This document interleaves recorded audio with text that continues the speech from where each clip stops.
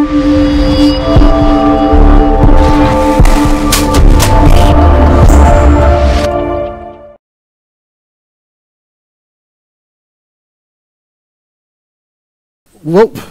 we're going to go into God's Word now. And as we do that, people online will be listening still. And after the sermon, our online will be shut down. Just because we're going to be going into a time of discipleship together, walking through some questions based on what we listened to from God's Word this morning, so we can be more open, to be able to be willing to say what's on our heart and our mind from what God's teaching us in this time together. And so I just want to make that heads up for those of you who are new or walked in late. That's kind of what we're doing going forward as a church. Because I think it's good for us to be able to not just hear the Word, but then let's talk through together. How do we apply that in our daily lives? God's Word talks about how to do not be hearers only of the Word, but be doers of it. And so we as a church really take that seriously. How can we hear what God's Word tells us and then live that out? I'm sure all of us, if I were to take a poll in our room right now and ask you to raise your hands, which I'm not going to ask you to do, but I'm sure if I ask you the question of how many times you've come across a Christian who you would doubt as a Christian because of their actions. And I'm sure most, if not all of us, could raise our hand saying, maybe we might be able to say that, yeah, I've been that kind of a Christian too. I know in my own life, there's been times in my life where I said I was a Christian, but didn't act like it.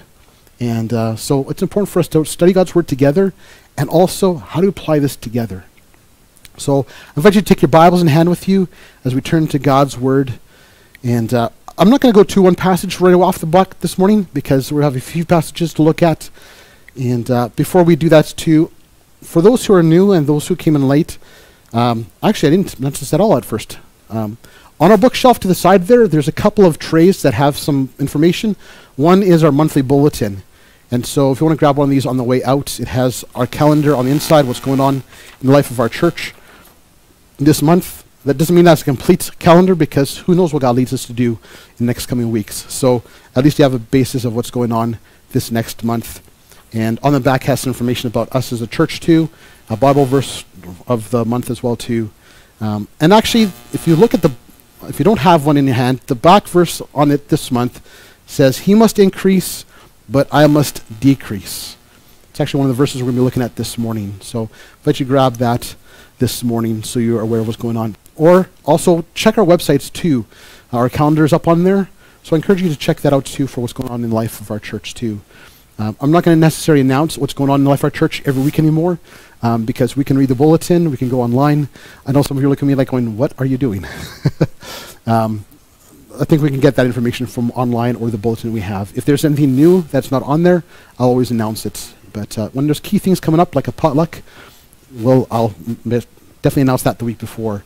Speaking of which, today we have potluck too. And we have lots of yummy food at the back that we're going to partake of together after. And so everyone's welcome to stay. Even if you didn't bring something, you're welcome to stay, because I'm sure there's more than enough. So please do stay and join us for fellowship around food after. I don't know what it's about us and North American Christians, but we always seem to fellowship better around food.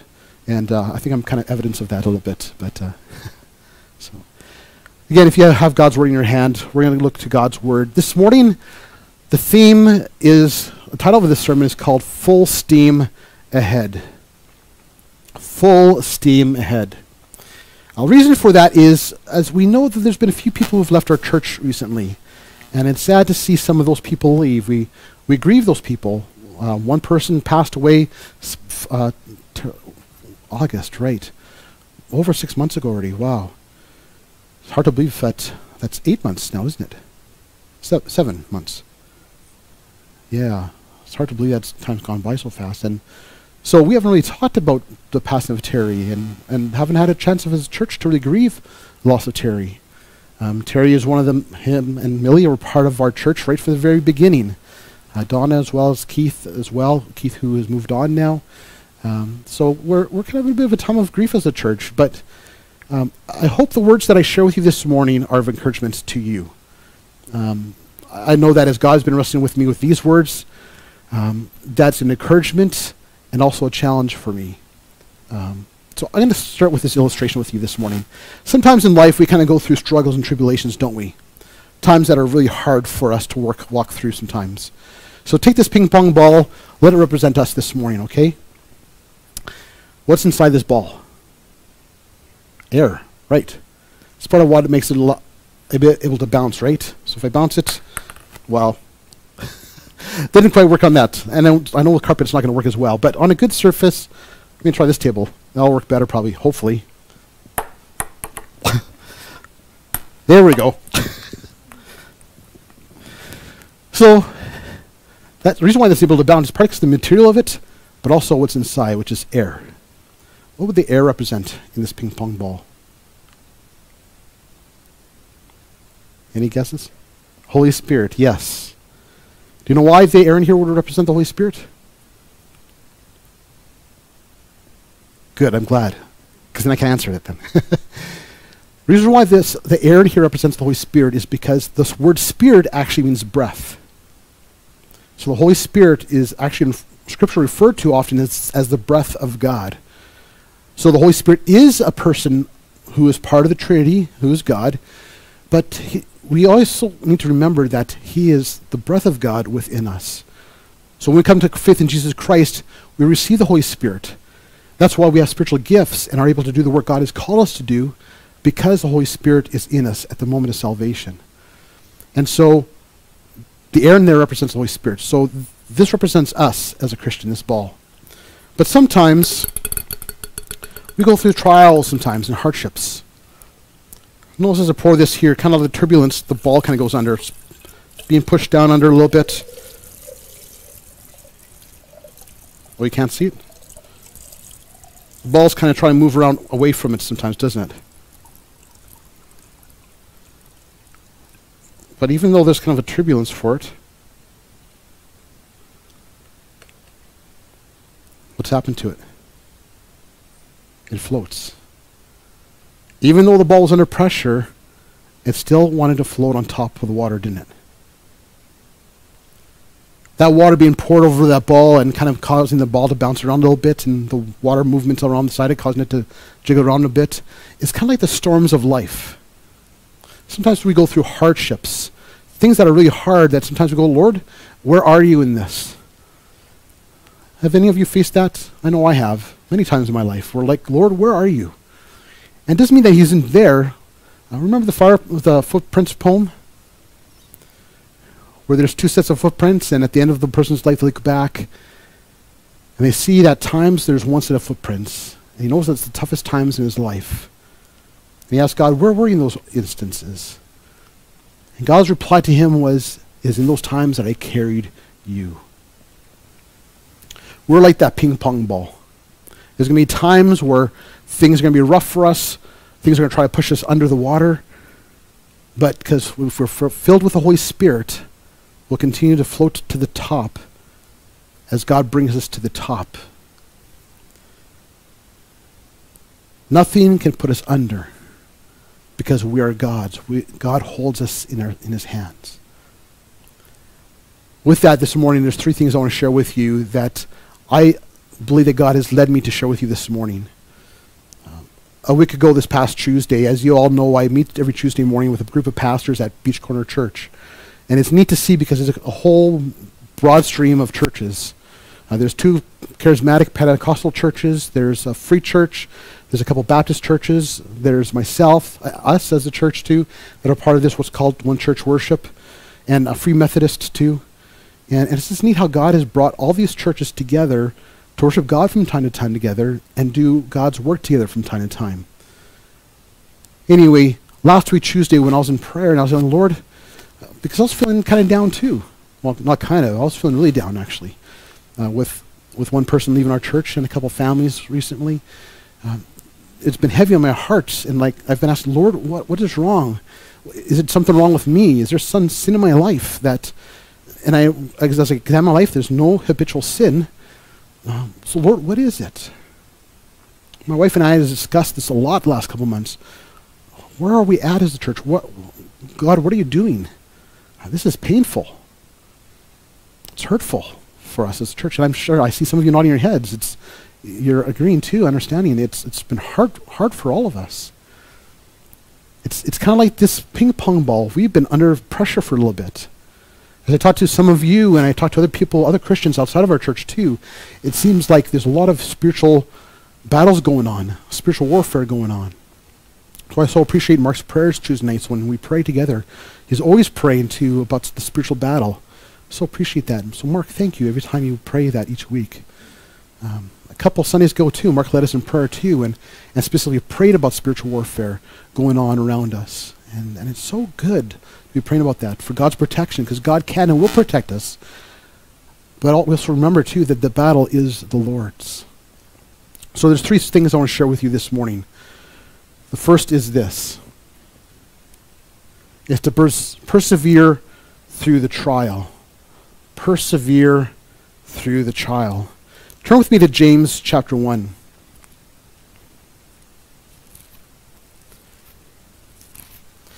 If you don't have a printed Bible and you have an app on your phone, that's fine to use too. I have no problem with people using your phone with your Bible. Just make sure you have it on silent mode, and make sure you have the internet off so you're not distracted from other things on your phone.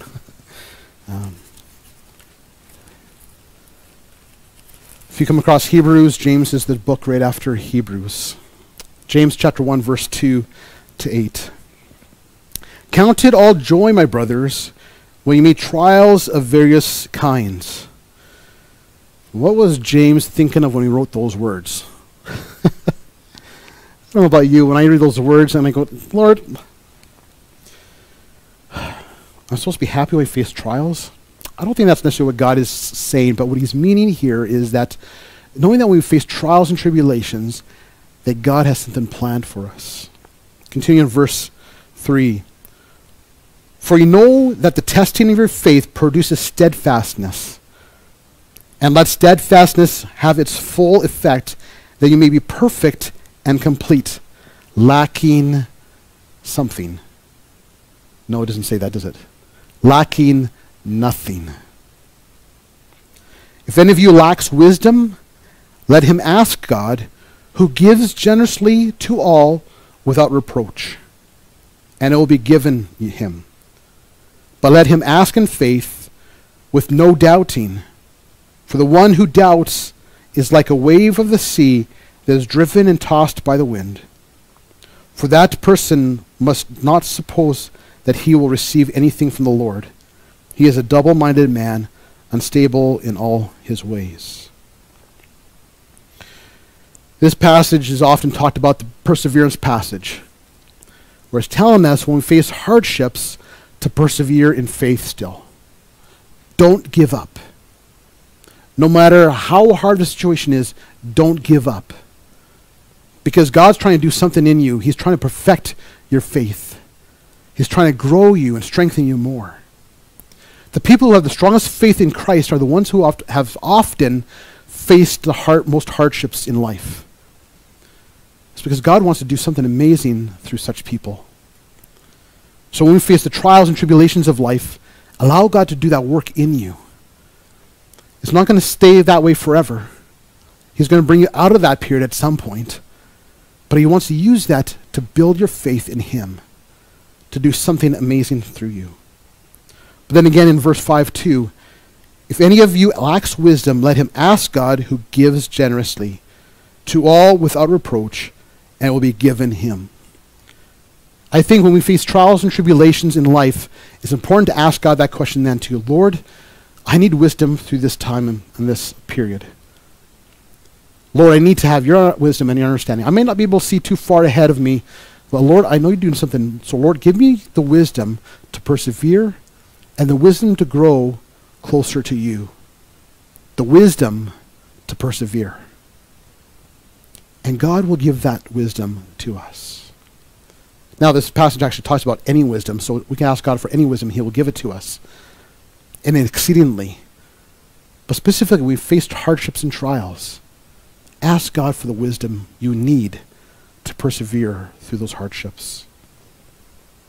We have felt that in the last little while as a church, where I know in talking with some of you, you've been asking the same question that Sherry and I have been asking, Lord, what are you doing? But God keeps on telling me to be faithful. There's one person that has left our church recently, and 2 years ago, God said to me if I remove this person, are you going to be obedient to me still? Are you going to be faithful to what I've asked you to do here? And my response is, Lord, I will do whatever you ask me to do. It's not always an easy thing, because yes, sometimes I have questions too. But when we persevere through trials and tribulations, if we're obedient to what God tells us to do, stay faithful and persevere, God will bless our efforts. And we'll see that in just a moment here in the next point. So first thing for us this morning is persevere through the trial. Point number 2 this morning is this is God's church. I have had to been reminded of this time and time again, and not just in this time together as New Life Christian Community, but in other churches I've pastored in the past too. And I see this in the church itself, that many of us need to be reminded that this is God's church, it's not our church. We are the church. The church is not 4 walls of a building. The church are people that God draws together in fellowship together in Him. So this is a great reminder for us. The church is God's. When sometimes I talk about us as New Life Christian Community, sometimes I talk about my church or our church. It's not really the right words I should be using, because it's God's church. What I should be saying is the assembly or the fellowship of believers that come together called New Life Christian Community. I know that's a long phrase, but you get the point, right? Because the church is God's. It's not my church. It's God's church. I've heard that in some churches too sometimes talk about, well, it's my church, so I have a vote. I give to the church, and so I have a say. Well, no, that's not the right attitude. It's God's church, and we are a part of it. Turn with me to Psalm 127. This is one verse that some time ago that God brought to me, and I really admit that I struggled with this verse when I first read it. Well, not that it was the first time I read it, but in the time period I read it. Psalm 27, verse 1. Unless the Lord builds the house, those who build it labor in vain. Unless the Lord watches over the city, the watchman stays awake in vain. I admit, when I was reading this passage, probably within the last year, I was like, Lord, I don't want to be laboring in vain. I'll be obedient to what you told me to do, but I don't want to labor in vain.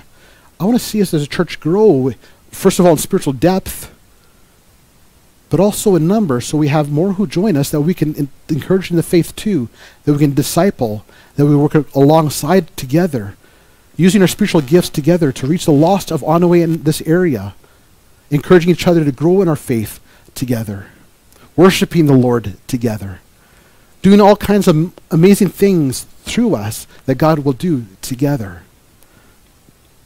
So I admit, I wrestle with this, but this is a reminder, though, still, that this church is God's church, and it is He who will bring the increase.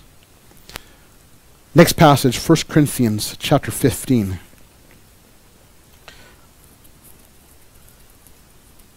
Our fingers are going to get an exercise this morning, thumbing through paper this morning. But it's good, because God's word is so rich. 1 Corinthians 15, verse 58. Remember the verse I just read a moment to us? I got excited when I read this verse because it seems to be the fulfillment and completion of the verse we just read. That those who labor, if it's not the Lord building the house, the laborers work in vain, right? But here's these wonderful words from verse 15, chapter 15, verse 58. Therefore, my beloved brothers, be steadfast. Speaking of perseverance there, isn't it again? Be steadfast, immovable, always abounding in the work of the Lord, knowing that in the Lord your labor is not in vain. Let me read those words again. Therefore, my beloved brothers, be steadfast, immovable, always abounding in the work of the Lord, knowing that in the Lord your labor is not in vain. If we are being obedient to what God is telling us to do, our labor together as New Life Christian Community is not in vain. God is already using us and going to continue to use us to do amazing things for Him. So don't give up. Even if you feel discouraged because of those few who have left us recently, know that God is still at work in us and through us. We just need to be obedient to Him and to do His work together.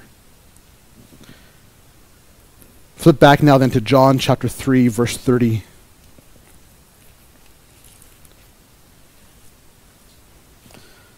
As you all know, I don't necessarily flip around to that this much usually, but I think these are all important words. John 3, verse 30. He must increase, but I must decrease. He must increase, but I must decrease. Again, this is a reminder for us that the church is God's church. It's not my church. It's not your church. It's God's church.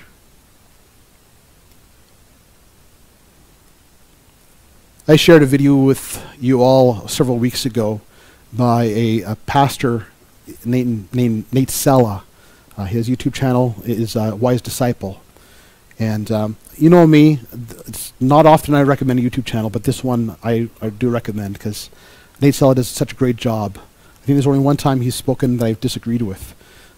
So he has a lot of really good stuff on his YouTube channel. Challenge is really good and challenging for the church to hear, but good things too.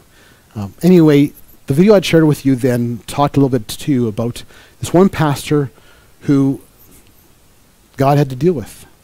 And this is a pastor of a church that's very successful in the States. It's a large church in the States. Although, by the way, a large church doesn't necessarily mean successful, by the way. It's not the number of people who are part of the church. It's are we being faithful to what God's told us to do is what a successful church is. But anyway, their church is a church that has baptized hundreds of people a year. And this is a church that was in the news in the States because of that. But yet, God had to deal with them and some pride issues. And as God was dealing with him, God was doing something amazing in the life of this church. Nate Sella said, at the same time hearing that sermon, God was doing the same thing in him.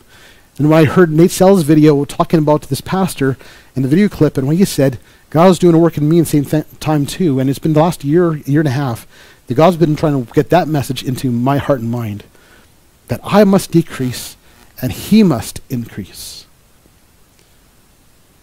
Sometimes when pastors get together, we get excited about, we hear about other churches that are growing in size and more numbers are being added to their churches. And I admit, when I've heard that of other churches in the past, not that that's the issue anymore for me, but at some points I was jealous of some of these other churches that were seeing great growth.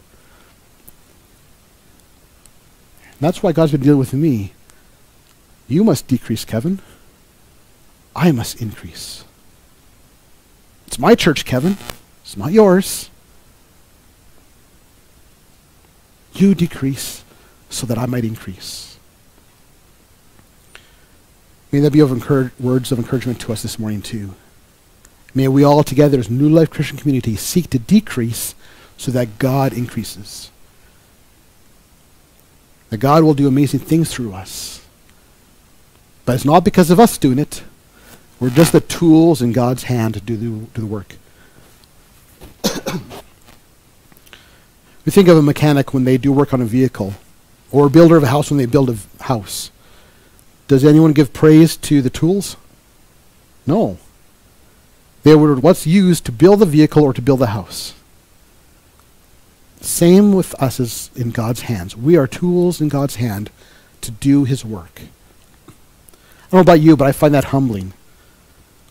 When I think about how God would take me and use me, this lump of clay, and He wanted to use me to do His work.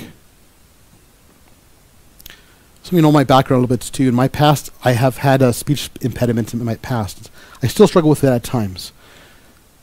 But that God would choose me to be a pastor and to preach and to teach. God can use any and all of us. and all of us together to build his church. We must decrease that he might increase. That way he gets all the glory. When people look at New Life Christian Community as we grow in depth, and when God adds to us, to those he entrusts to us to care for, may we remember that too. That all the glory goes to God. It's not what any one of us have done, but how God has used us. So God gets the glory.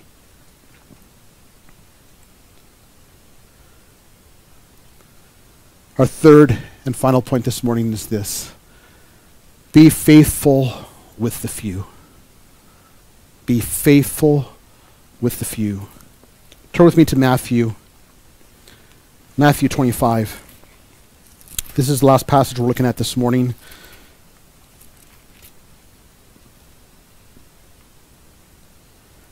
Matthew 25, verse 14 through 30.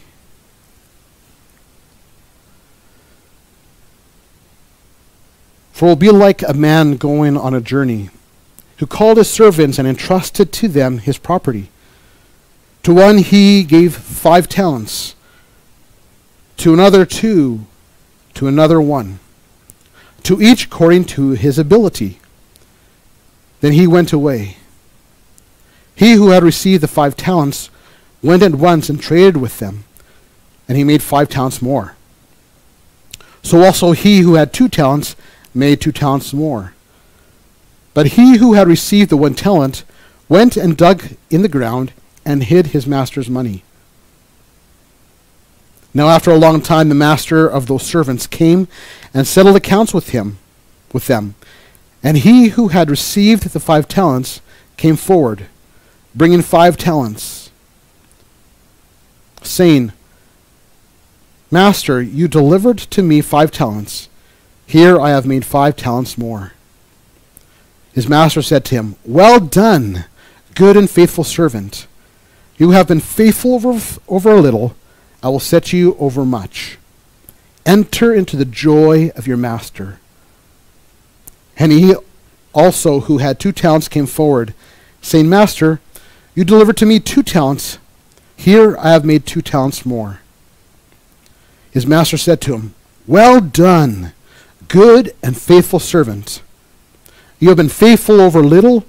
I will set you over much. Enter into the joy of your master.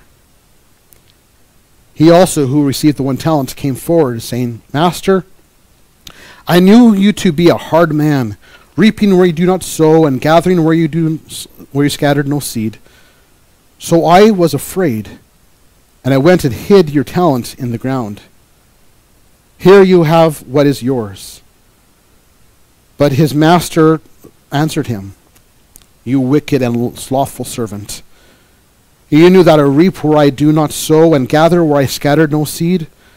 Then you ought to have invested my money within the bankers, and at my command I should have received what was my own with interest. So take the talent from him and give it to him who has the 10 talents. For to everyone who has more, for to everyone who has will more be given, and he will have an abundance. But from the one who has not, even what he has will be taken away. And cast the worthless servant into the outer darkness, in that place where there will be weeping and gnashing of teeth. Pretty hefty parable, isn't it? But an important one. Because again, it's calling us to be faithful with what God has given us and to multiply what he gives us. To not be lazy. To not just be coming on Sundays just to sit here and be encouraged for the week. But to be busy using our spiritual gifts and doing the work God has called us to do and being faithful with the few. As Sharon and I have been talking often, as I've mentioned several times already this morning, we have come to this very thing too. God is telling us, be faithful with the few. To care for those who God has put under our care. That goes not just for me, but for all of us together as New Life Christian Community. Be faithful with who God has brought to us. and be faithful with who God will join to be with us. Do you want to see God move and do something awesome? Then use the spiritual gifts God has given you. Share the gospel to who God puts in your path. And when God gives us opportunity together as a church to work together to do that too in our community, when God gives you the opportunity to disciple someone, whether it be a spur-of-the-moment situation or intentional one-on-one discipleship, be faithful with who God puts in your path. And may we be together faithful with each other. And as we're faithful to each other, as God has called us to work together, he will bless that. Like the servant with the 5 talents, he'll add 5 more talents. Like the servant with 3, he'll add 3 more. All we need to do is be faithful to what God wants us to do. To not give up hope, but to persevere and allow God to move and work. Sherry was talking with me too recently about fallow ground, and story context is different than what I'm going to share it with right now, but some of you might remember too that we were part of another church in the community a while, some time ago. And one Sunday morning, God spoke to me as we're singing a hymn, 7 years and then the harvest. And we're excited about that. And then God led us to start this new church together, and we're excited because the 7 years were coming up. And 7 years came up. And now we're at 8 years this summer. And I was like, Lord, where's the harvest? Sometimes God has allowed things to be fallow for a while. In the Old Testament, what the Jews did, what God commanded the Jews to do was 6 years where they planted their fields and reaped from those fields, and in the 7th year, they're to let it go fallow. Not fallow. Fallow. Yeah, fallow. Why? To let the land rest. And the land would still produce some, and they could reap what was off, what would just happen naturally. But the land needed a rest. And I said to Sherry, as I'd just come out of folding laundry, and I came to Sherry and said, I think God has been saying to me that maybe it's that last year was to be a fallow ground year. Doesn't mean I shouldn't have been knocking on doors or sharing the gospel with who God puts in my path. Good thing we did, because Russ is a result of that, knocking on his door. And now he's here and part of us. I tell you, I'm so encouraged by Russell and what God's doing in his life. When times when I felt down and sometimes at times felt like quitting, I'd have the next day a meeting with Russell and being discipling with him, and he'd tell me stories of what God's doing in his life, and it gets me excited even more again. So I'm thankful for how God's been working in his life. And some of you have heard his stories of what God's been doing in his life. It's awesome to see. But maybe this past year was a bit of a fallow ground year. This past Thursday, Sherry and I went to a prayer meeting at Fireplace Church. There's a group in Parkland County that's been meeting together for 7 weeks, praying for church unity among all the churches. And it's neat to hear that they've been doing that. And this last one, this past Thursday, was the 7th week, and they invited pastors to come and join to be part of the prayer time. Well, I was a little bit surprised when they said, we're going to do feet washing too, and I'm going, okay, feet washing, okay. Did I shower this morning? Yes. Now, I hope there's no lint around my toes for my socks. Also need to wash someone else's feet, okay. But it's scriptural. God's word talks about serving each other by washing each other's feet. So it is a good practice to do as the church. But anyway, so I was thinking about this. And then they said, we want to honor the pastors here by washing their feet. I tell you, it was a powerful time on Thursday. I sat down in my chair, and the gentleman started washing my feet. And as he was praying, it was just neat, the words that God was giving him to pray that were actually words of healing for me. Hurts of the past in ministry. That God was healing in me in those moments. As this man was washing my feet in service to the Lord and honoring me. I tell you, it's very humbling. It still chokes me up. And as they're praying for unity of the church, they're also praying about revival. And some of the pictures, I know some of us here are a little bit more leery because we're not comfortable necessarily with the gift of prophecy yet. I would hope that we as a church grow in that more. I know my wife has a gift of prophecy. There's been times that I've seen God use her with that gift of prophecy. But may we be open to that even more as we move forward. But as they were prophesying over Sherry some too, and as they were prophesying about what God is about to do, about bringing revival in this area, and how that's going to spread. And so I'm hopeful that we will yet soon see the harvest that God spoke to me almost 8 years ago. That we'll see a harvest of new believers in Onaway in this area. There'll be so many, I believe, there'll be so many that not our church or the Baptist church or any other church in this area that are true biblical churches will be able to contain it. We'll have to plant more churches. So may we pray as we go to our time of prayer in a moment here for that too. Lord, we pray that you'd heal us of the hurt of losing people. But Lord, may you continue to build us, and may we be faithful with the few you have given us to care for together.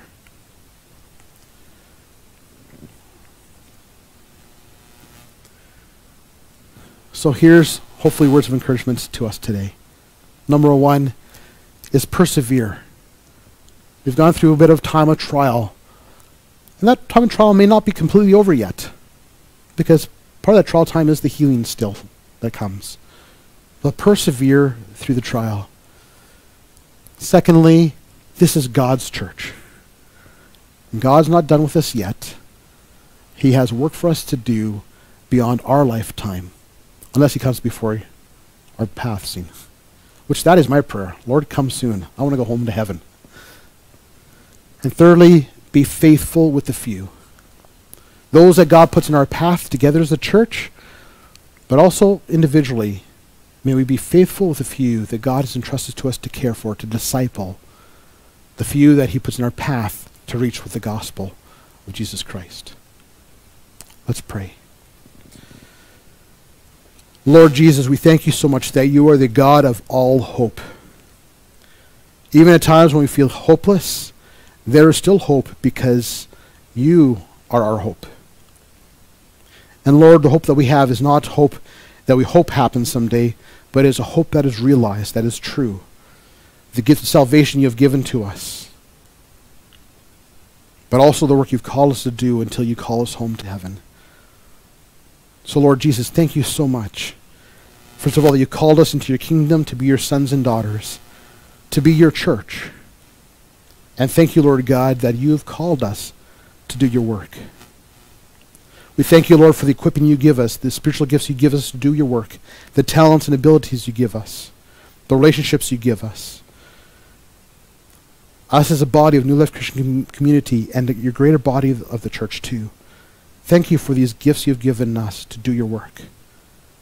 Thank you we don't have to flounder on our own to do it or figure it out ourselves, but you lead us and guide us.